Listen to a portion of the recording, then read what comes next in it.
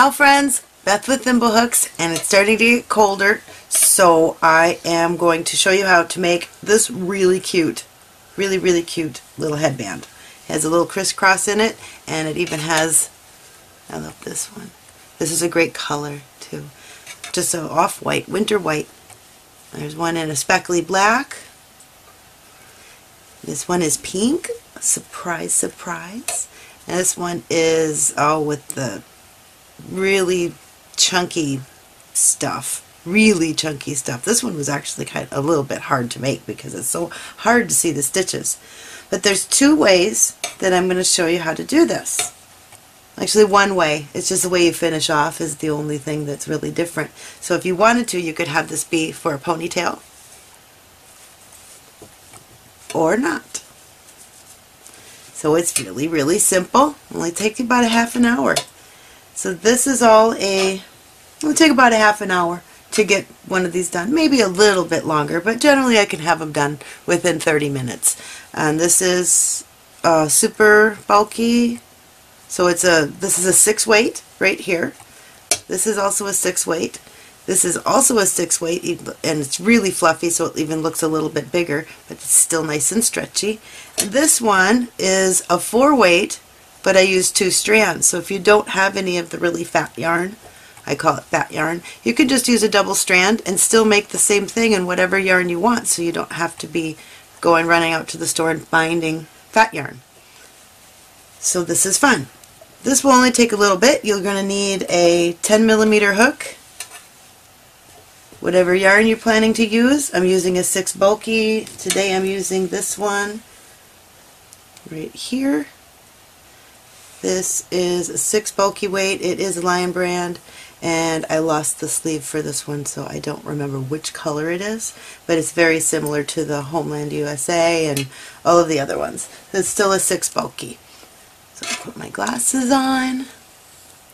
You want to have a 10mm hook, and you will need a needle at some point, and you probably will want a clicker, some way to keep track of your rows, right here, and a scissors. Start out with the slip knot any way you want to make your slip knot. Everybody makes them a little differently. As long as it works for you, that's great. Now we're going to chain 12 and do it kind of loosely because you need to be able to work into the back bumps of your chain, and it kind of can get hard with the 10mm. So we do these nice and loose.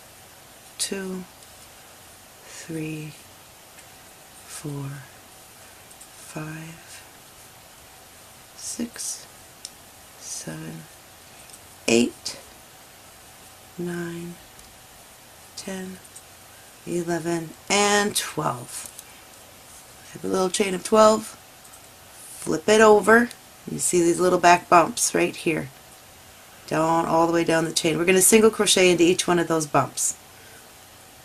So starting in this first little bump that you can work in, second chain from the hook, you want to work in that back bump, a single crochet all the way down. So we'll end up with 11. And see, that can be tricky, but it's really worth it. It makes a nice finished edge. This row will take probably the longest out of anything, but it's still not long because it's only 11 stitches. So there's 2, and there's 3,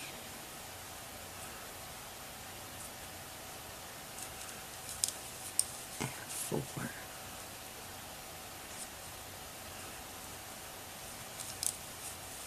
5,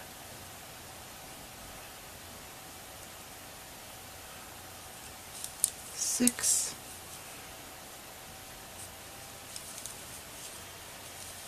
7,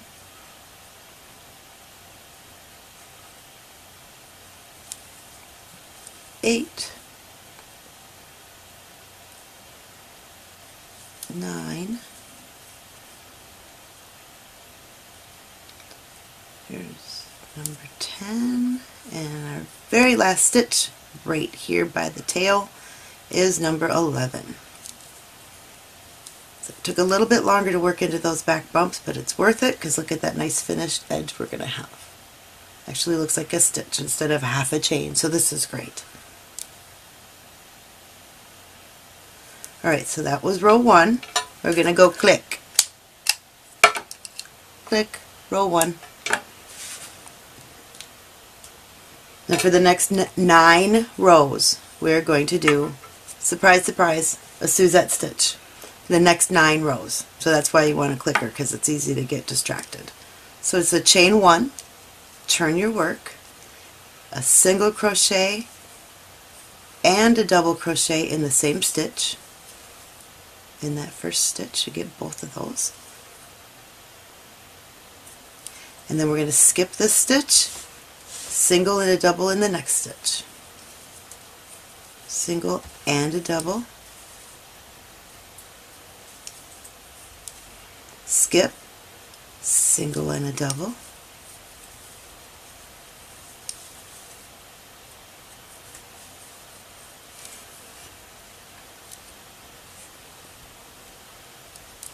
Skip, single and a double.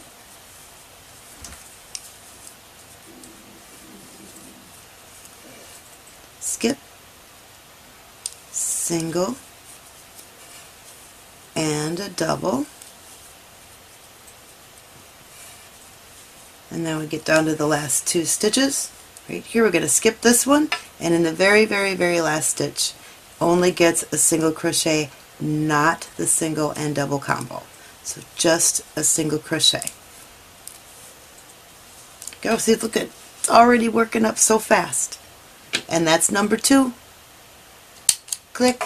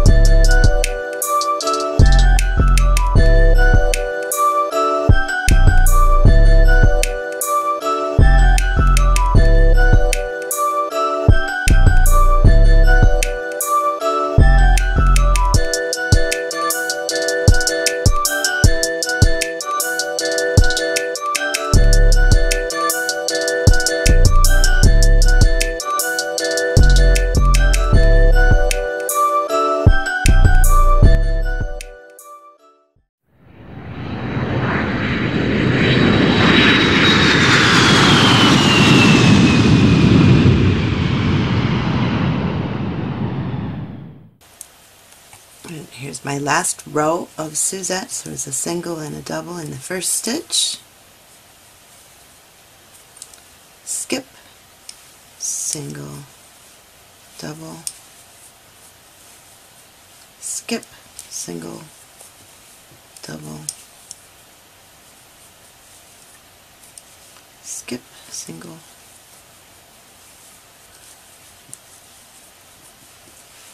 double,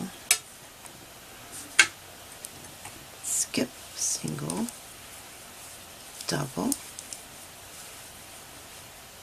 skip, and then the very last stitch gets a single crochet only, no double, and then chain 1. So you were ready for the next row. Alright, so there's the first part of our headband. Now we're going to work on the crisscross part, which is really cute.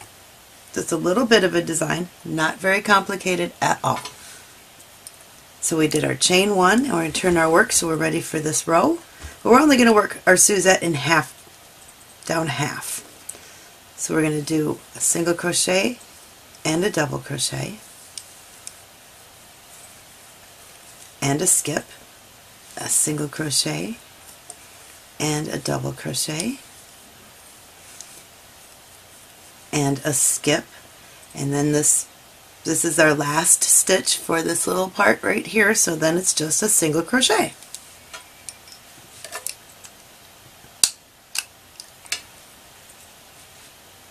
So cute. And we're going to do that. We do this little side right here for 10 rows. That was number 1. So we're going to chain 1 and turn our work, single, double,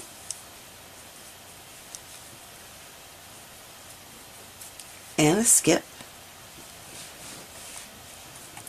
single and a double, and a skip, and a single crochet only because it's the very last stitch.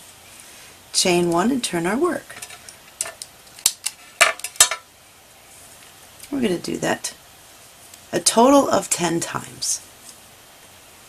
And here's my last row on this part of the crisscross. There's a single and a double, a skip, single and a double, and a skip, and the very last stitch is a single crochet. And sometimes I don't, there we go.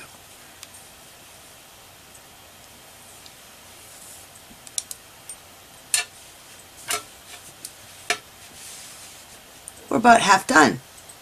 Isn't that fun? Alright, so there's our half. There's the first half. So all you have to do now is just finish this off. However you finish things off, I just go the yarn over like that. Leave it long enough so that you can weave it in a little bit. There you go. Half done. That was pretty fast. I think that was pretty darn fast. And that was row 20. Whoopsie. So there's single, this is a chain, and then we have a row of single crochet, 9 rows of Suzette, and then this part was 10 rows of Suzette. So this is technically 1, 9, and 10. That was the end of row 20. So now we're going to start on this side. We will do this side of the flap in just a second. Alright, so here's the first half. First half. We have the base here, one of the crisscross flaps. Now we're going to work on the other crisscross flap. It goes right here. So we're going to turn it over, and we're going to work from the middle out this way. The trick here is that this very middle stitch right here, we need to skip it. We need to get connected right here, not here, here. Connect that on, and a single and a double,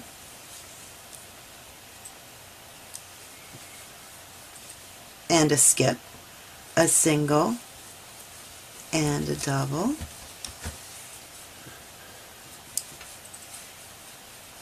and skip, and the last stitch on this row is a single crochet.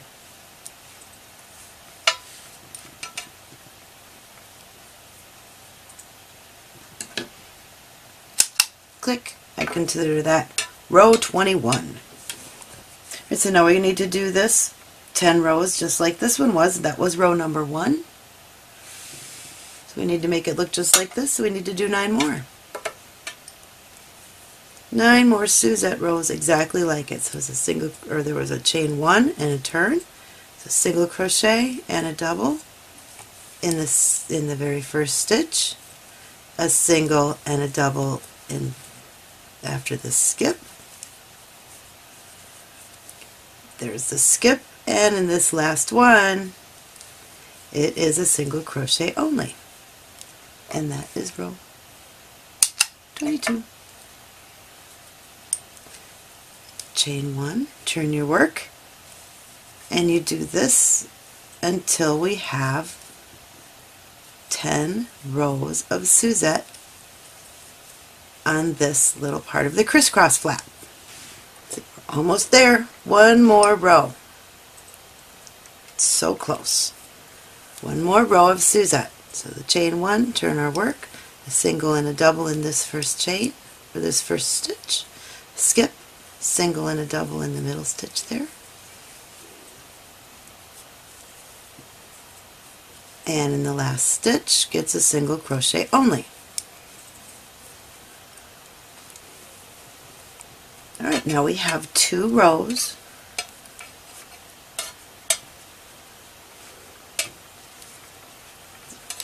get this sideways here. That was row 30. Now we have 2 rows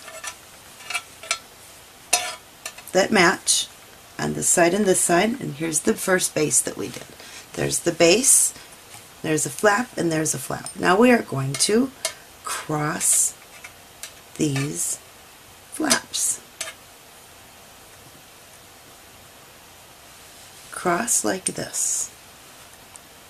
So again, taking the one that has our working yarn on it right now, move him over here.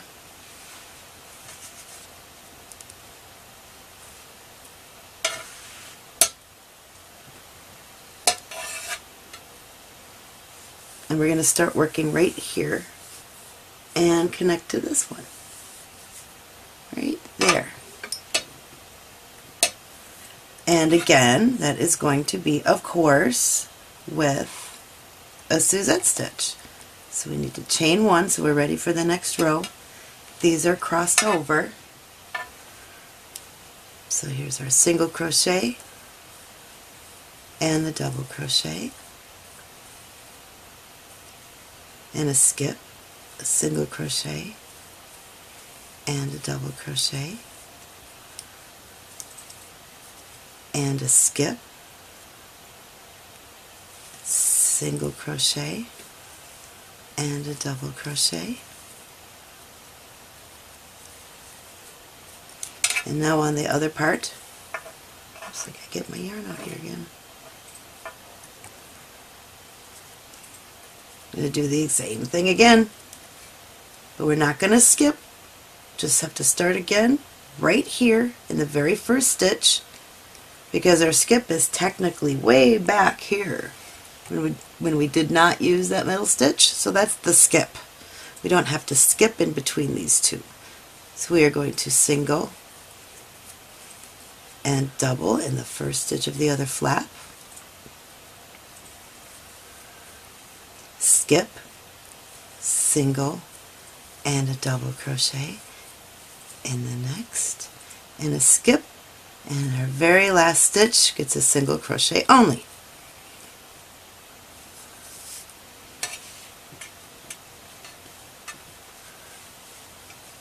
Isn't that sneaky? That's row 31.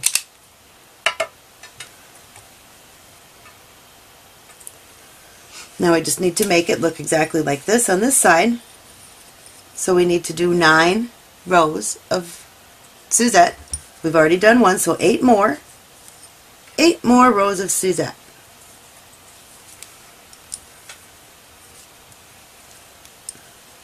So there's a single and a double in the first, and a skip, single, and a double,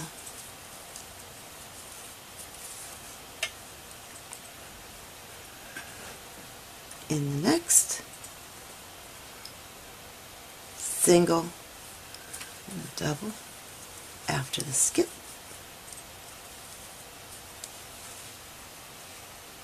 and we're going across now. So you're going to skip this guy, single crochet and a double crochet,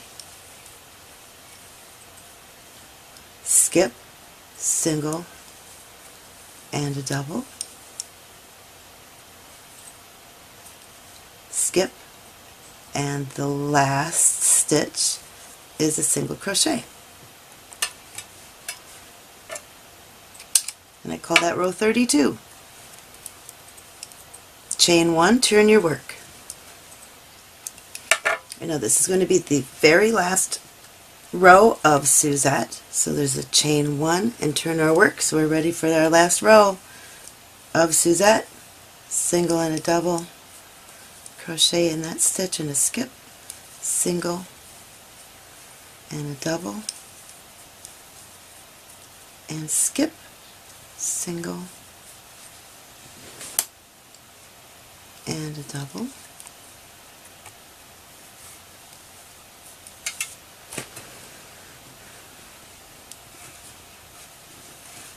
and a skip, single, double, and skip, single, and a double, and a skip to the very last stitch, which is a single crochet only.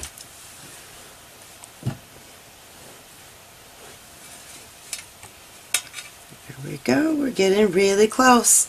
Now just like we started with at the very beginning, we have to do one row of single crochet to make this nice edge.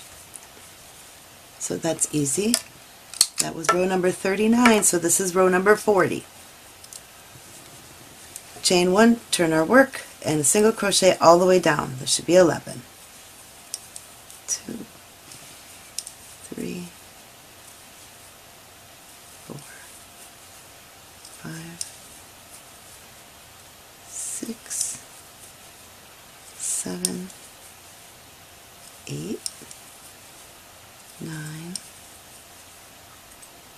10, and 11.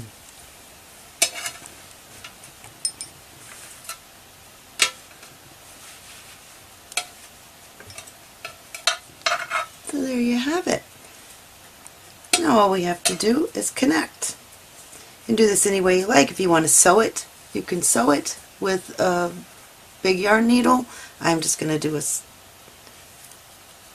a chain 1 here, and I'm just going to go through and do a slip stitch in each one of these. Now you have two options. You can do 11 slip stitches all the way down and close it completely like this one is. Or you can leave a little ponytail part, little ponytail hole right here. I'm going to finish this one off with the ponytail because single crochets to 11 is pretty easy. That would be all the way down to close the whole thing. We're going to single crochet, or we are going to do slip stitch, slip stitches. We're going to do 1, 2, 3, skip 5, and 1, 2, 3, because there are 11 total. So we'll go in here and through the other side, pull through and slip stitch. That was number 1. Through and through and through and slip stitch. That was number 2, and here's number 3.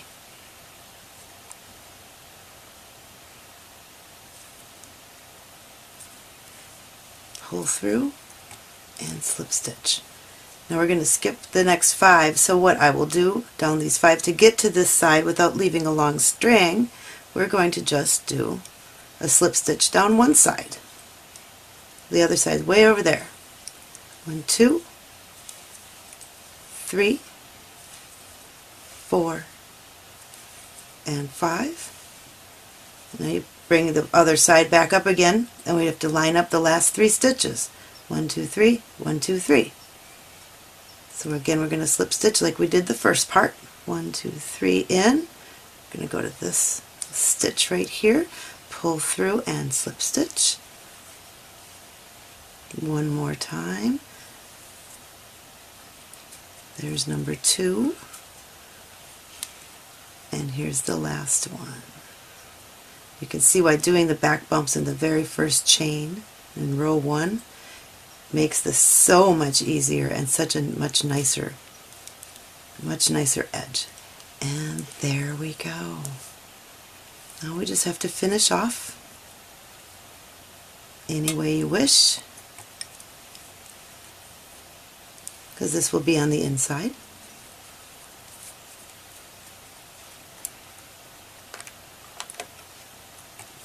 I'm going to snip and just tie these in a knot, tuck them in later.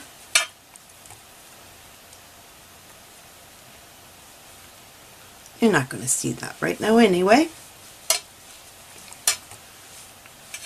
So here's the back side with the ponytail. Here's the front side. We're going to turn it inside out so we don't see any of these slip stitches. Just turn it inside out.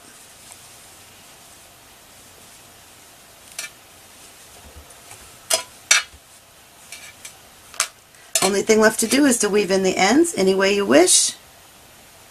I'm just going to pull them through right now.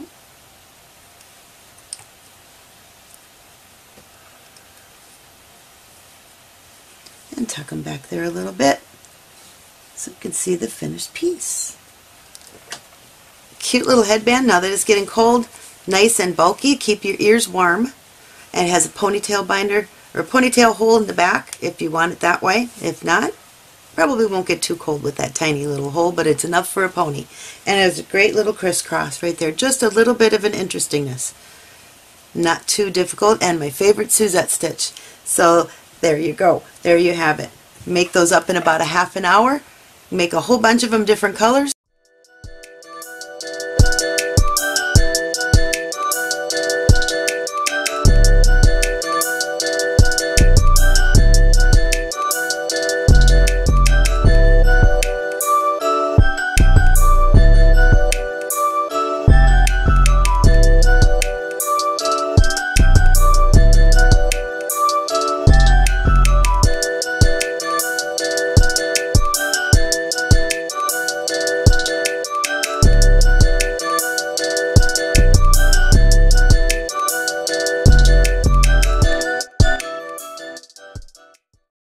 Everybody's happy.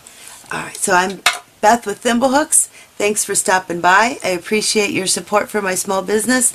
Please subscribe to my channel, and I will see you soon. Thanks. Have a great day. Bye. You were listening. Yeah, it was.